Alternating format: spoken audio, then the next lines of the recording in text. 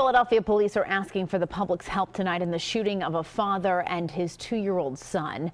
Here's newly released surveillance video. On May 19th, two suspects on bikes pedaled down Malta Street in Kensington, and they yelled, "This is our block."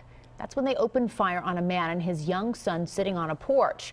The child was shot in the back and is now recovering, as is that little boy's father, who was shot in the knee. If you have any information, contact police.